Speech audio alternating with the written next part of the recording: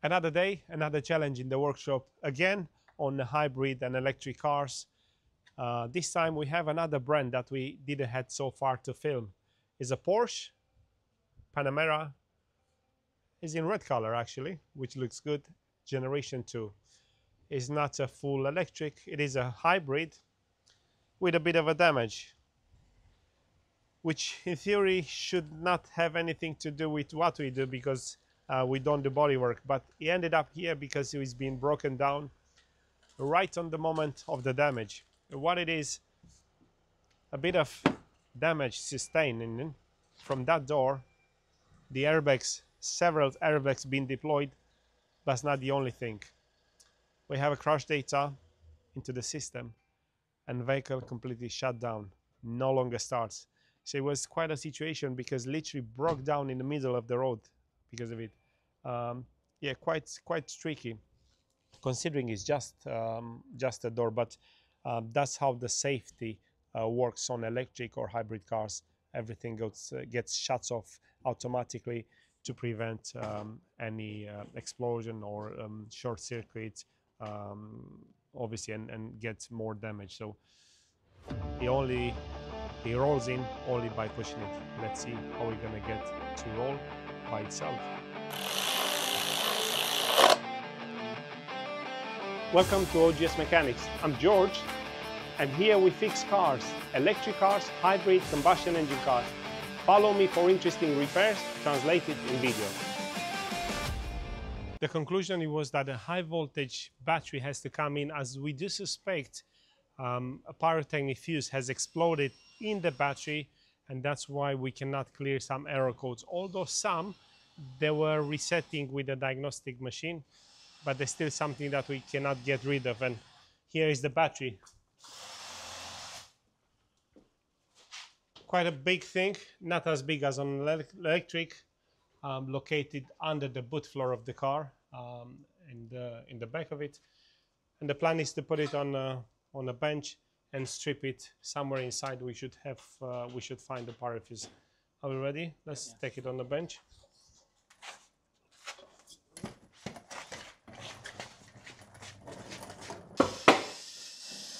Okay.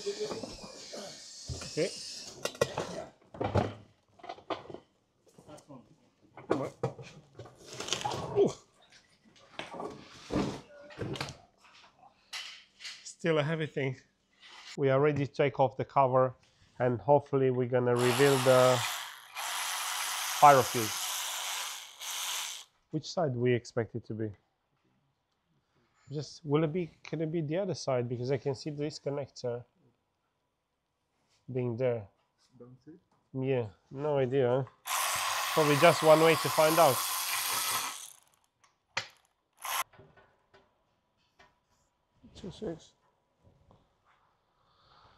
Okay, so it could actually be the other side. Yeah, so in here we have just the cells. Probably we're gonna have how many? 8 cells, 8 packs. Yeah, because 4 in here, 4. So I think we have to probably put it here and turn it around. Look in here. Now, have a look in here, because this is quite important. We will address this. So this seal is about to fail. Now, when this is gonna fail completely, what is gonna happen? Moisture is gonna go inside the battery, and from there is only this much until the batteries fail. So it's good actually that we take this cover off, because we're gonna seal it properly. We're gonna clean all the oxide and then seal it again, because things like that, see here, is the beginning of the seal failing and moisture getting into the battery, and that's the last thing that you want to see, moisture in the high voltage battery. But for now, we're going to turn the battery the other way, because we need to get to our problem. First of all, we have to have the car running, but before we're going to put the battery back, we're going to seal it properly. Also, this battery is located at the back of the car, right underneath, so quite exposed to a lot of moisture, you know, water on the road and so on. So very important that this is perfectly sealed.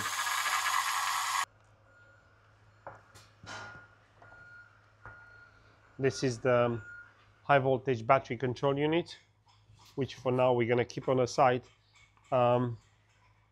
Might need to get into it. We don't know yet at the moment. We want to have the battery the other way. Okay.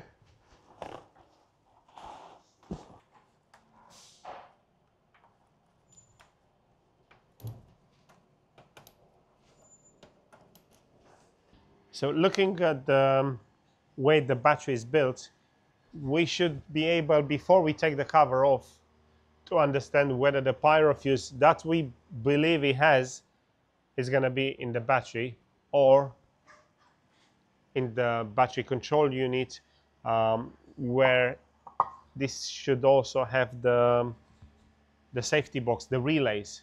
Now, having those two pins here makes me think we're going to have live voltage in here. And before we're going to take the cover off, we're going to take it anyway, only because we've seen that seal failure. We can do a measurement to see if we can reach deep enough there. We want to see if we have any.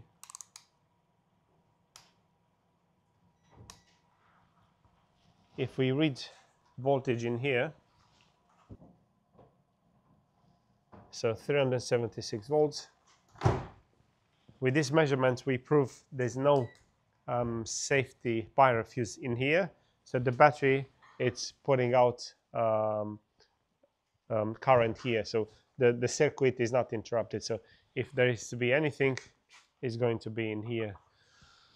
For that, we will remove the cover in here to see what we can do. Not really sure if it's serviceable, if there's anything that we can do. Maybe end up with replacing, no idea. But we don't have anything in the battery itself. Can we, since we disconnected, let's have the cover off anyway.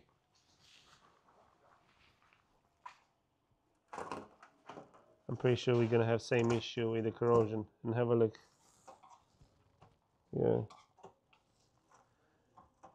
I mean, this is for the current. Try to not to damage the seal as much as possible, but have a look in what many places the seal has started to fail, and this is just like a problem waiting to appear. Have a look all over.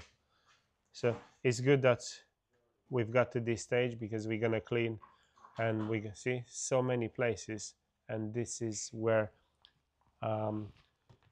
water, moisture is going to get inside the battery and eventually causing an isolation fault, which is not our concern at the moment, but we're going to rectify this also. Is there anything else that we see in here? Oh no, it's just a stamp. Okie dokie. And here is the plug for the sleeves that are reading the voltages and probably the temperature of the battery. Our problem now gets directed towards this. So let's have the cover on for now here until we come to this. So not finding the pyro fuse within the high voltage battery, what we've done, because we were there, we'd isolate the cover because it was corrosion, and it was a very important aspect that we've done it at this stage. At least we prevent future failures of the battery because of moisture getting into the battery. And now we are ready to connect the battery back on the car. Quite a heavy thing. We have it on the gearbox jack, and we're gonna start lowering the car to put the battery in situ. It's gonna be a bit of a fiddly job. Let's get on. The battery is now back in place. It is the time that we secure all the cable, the cooling, compressor. So quite a bit of other ancillaries before we can lower the car and carry on our diagnostics. From the information I've got at the moment, it looks like the problem might still be digital, whereby have to do a reset with PWIS software, which is the Porsche official software, to clear the crash data. Let's see if that's the case, but until then we have to secure everything here.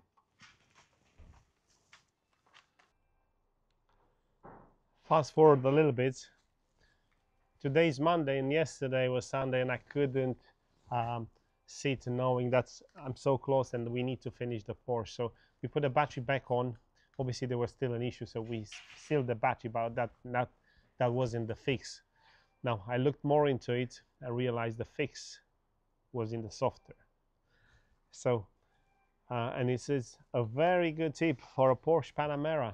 If the car gets involved in an accident, there are kind of 4 bits of software that has to be applied on control units to reset the crash data, and 1 pyro fuse.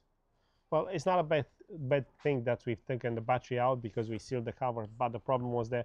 And you know, sometimes you get technical information they don't really match. It is a pyro fuse apparently, but that's on the full electric, not on the hybrid, as it is the case. Lesson learned sometimes. It's the hard way, the way that it was in this case. But the Porsche is done.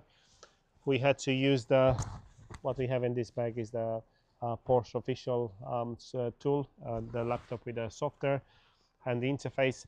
And now it's done. And for the first time in quite a bit, we are going to move the Panamera on its own, because we finally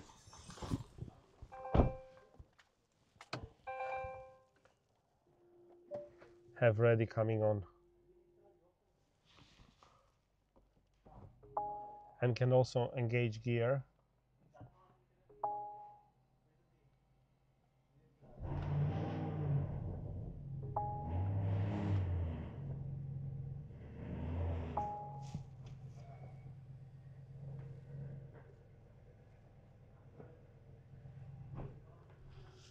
And also drive. By far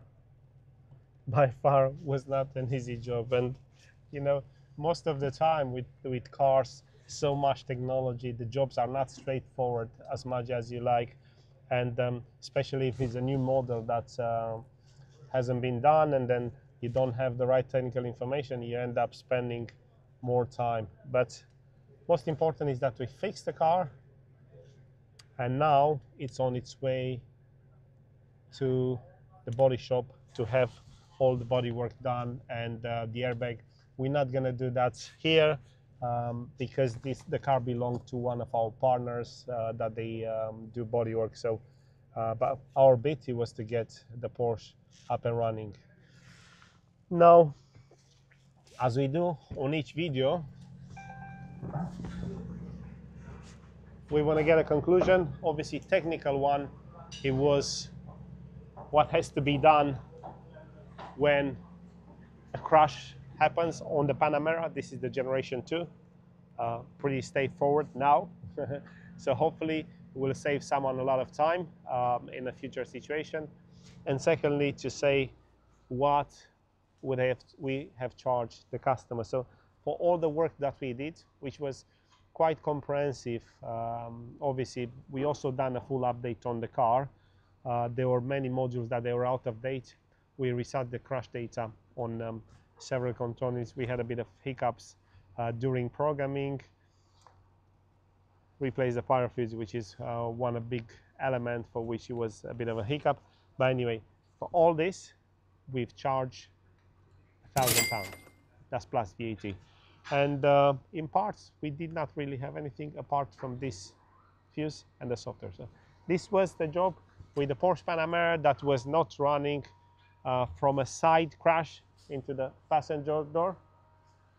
Just because of that, quite a few airbags have been deployed and crash data has been set in several control units. So if you like the video, don't forget to like it, subscribe to it, leave me a comment, tell me what you think is interesting, what you'd like to see more, why not, and stay close for more videos with interesting repairs translated in videos, hopefully hopeful ones. I'll see you next time.